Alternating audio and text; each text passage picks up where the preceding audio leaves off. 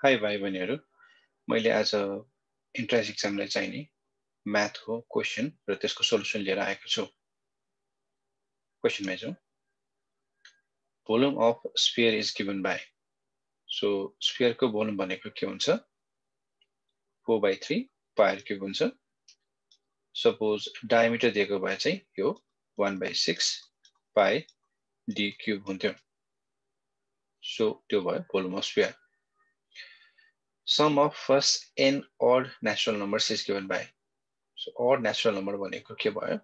1, 3, 5 यस्तै प्रकारले हुन्छ। सपोज एउटा मात्रै टर्मको सम छ भने यो 1 हुन्छ। दुईटा टर्मको सम 1 + 3 4 हुन्थ्यो। तीनटा टर्मको सम भनेको भए 1 + 3 + 5 5 6 7 8 9। सो 9 भनेपछि यो भयो।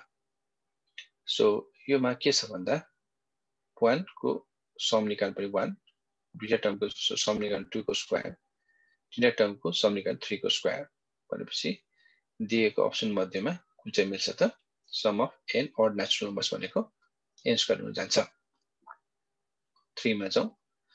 1 radian is equivalent to how many degrees? अब भाइ बहिनीहरू हामीले के थाहा छ भन्दाखेरि हाम्रो पाई रेडियन भनेको 180 डिग्री हुन्छ। सो यहाँ 1 रेडियन चाहियो। सो 1 रेडियन भनेको 180 बाई पाई। यसले सिम्प्लिफाई गर्नुभयो भने 180 पाई भनेको 22/7 माथि जान्छ। यसलाई क्याल्कुलेटरमा एक्चुअली गर्नु होला। तपाईहरुको 57.3 डिग्री आउँछ। सो 1 रेडियन बराबर 57.3 डिग्री। यसमा अर्को रिलेसन चाहिन सक्ने भनेको चाहिँ पाई रेडियन भनेको 1 डिग्री हुन्छ। ग्रेड पनि सोध्यो भने 200 ग्रेड। सो यो रिलेसन याद गर्नु होला। पाई रेडियन बराबर 180 डिग्री बराबर 200 ग्रेड। सो 4 नम्बरमा जाउँ। Length of diagonal of cube is given by. So यसमा चाहिँ हामीले के सोध्यो त? एउटा क्यूब बन्दैछ। क्यूब बनाऊ पहिला।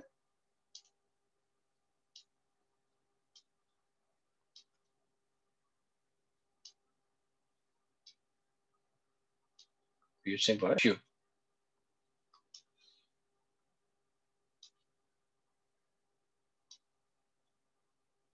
है अब यसमा के गर्न सक्छौं भन्दा हामीले सोधेको चाहिँ मेन डायगोनल भन्नाले एउटा यो चाहिँ बेसको डायगोनल भयो।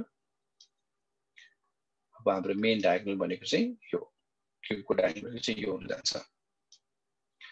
सो यसमा के छ भन्दाखेरि अब हाम्रो सजिलोलाई हामीले यसको साइड प्रत्येक साइडलाई हामी ए सपोज गरौँ।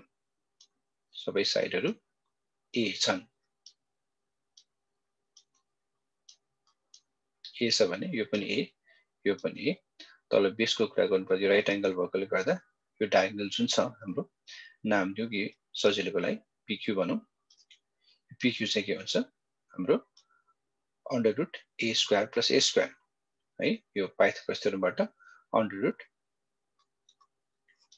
ए स्क्वायर प्लस ए स्क्वायर सिम्प्लिफाई गर्यो भने 2a स्क्वायर यानी कि a √2 हुन्छ। यो चाहिँ के भयो? पीक्यू a √2 भयो। तर हामीले सोधेको चाहिँ बेसको डायगोनल हैन कि पुरा क्यूबकै डायगोनल सोधेको छ। त्यसकारण यहाँ 90 डिग्री भनौं।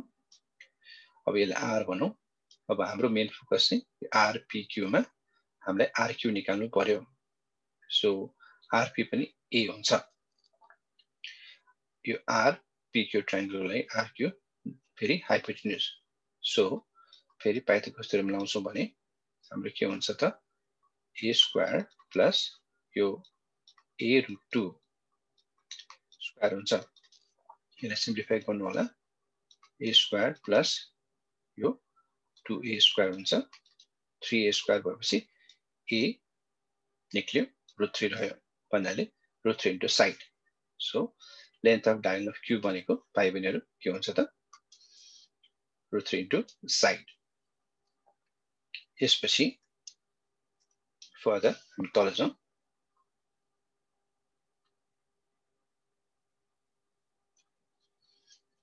अब यसमा फेरि कन्टिन्यू गर्नु पर्दा if fx equals to 3x minus 11 the value of f inverse 4 is।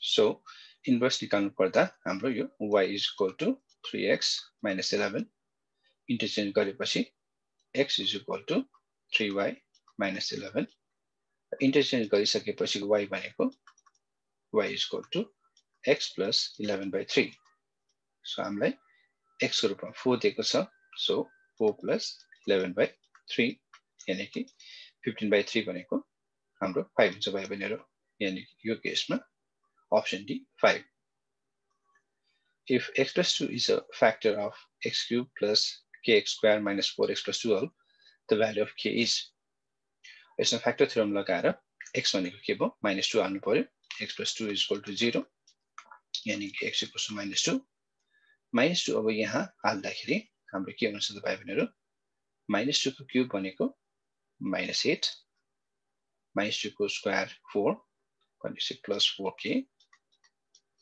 फेरि minus to minus plus 4 into 2 8 plus 12 यहाँ फ्याक्टर हो भनेको छ त्यसकारणले 0 हुन्छ रिमाइन्डर सो यो काट्यो k is equal to -12/4 यानी कि -3 भनेपछि अप्सन ए मिल्यो 7 मा जान्नु पर्दा if the geometric mean between the number 4 and x is 8 then the value of x is 4x बीचको geometric mean 8 छ सो geometric mean भनेको हाम्रो पायो भने under root ab यहाँ geometric mean चाहिँ के दिएको छ त 8 दिएको छ सो under root ab भनेपछि 4 into x squaring both side गर्यो भने 64 4 यता डिभाइड हुन्छ सो 4 equals to x 64/4 भनेको भाइ बहिनीहरु x चाहिँ के भयो त 16 भयो सो अप्सन सी 16 मिल्छ 8 नम्बरमा matrix oscillate with the reflection in x-axis is अब x-axis मा रिफ्लेक्सन हुँदा भाइ बहिनीहरु के हुन्छ इमेज x, -y हुन्छ सो यतिखेर हाम्रो युनिट म्याट्रिक्स हुनु पर्यो माथिपट्टि नो साइन चेन्ज तलपट्टि चाहिँ माइनस हुनु पर्यो त्यो हिसाबले x-axis को रिफ्लेक्सन भनेको 1 0 0 -1 भन्ने म्याट्रिक्सले जनाउँछ 9 मा if a -2 a + 1 are in geometric sequence the value of a is यिनीहरु geometric sequence छ भने a को भ्यालु निकाल्नु पर्यो त्यसमा के हुन्छ भाइ बहिनीहरु t2/t1 equals to t3/t2 यानी कि रेशियो कमन हुन्छ त्यसलाई कन्टिन्यु गर्नु पर्दा a -2/a is equal to a + 1/a -2 cross multiply गर्ने होल स्क्वायर हुन्छ यानी कि a square minus 4a plus 4 the cross multiply हुँदा a square minus a हुन्छ so यो काटौं यसलाई सिम्प्लिफाई गर्नु पर्दा यो 4 equals to यता जान्छ यानी कि 4a minus a भनेको 3a so भाइ बहिनीहरु मेरो यहाँ अलिकति गल्ती भएछ a + 1 हुनु पर्ने so plus so 4 equals to 5a therefore a is equal to 4/5 यहाँ सार्दा मैले गल्ती सारेछु so 4/5 यो हुन्छ finally 10 नम्बरमा the solution region of the inequalities x is greater equal to 0 and y lesser equal to 0 lies in x चाहिँ 0 अथवा 0 भन्दा बढी हुनु पर्यो y चाहिँ lesser equal to 0 हुनु पर्यो so हाम्रो कुनै पनि क्वाड्रेन्टमा x greater equal to 0 भनेको हाम्रो राइट ह्यान्ड साइडतिर y lesser equal to 0 भनेको तलतिर पर्छ भनेपछि यहाँ प्लस हुन्छ x y चाहिँ माइनस हुन्छ त्यो हिसाबले यसको लागि सोलुसन रिजन चाहिँ हाम्रो भाइ बहिनीहरु प्लस माइनस भनेको फोर्थ क्वाड्रेन्ट आशा गर्छु भाइ बहिनीहरुले इन्ट्रेस्टमा कस्तो क्वेशन आउँछ भनेर आइडिया भयो र त्यसलाई कसरी गर्ने भनेर पनि अब गर्न सक्नुहुन्छ होला म अर्को भिडियो लिएर पनि आउँदै छु त्यसैले लागि धन्यवाद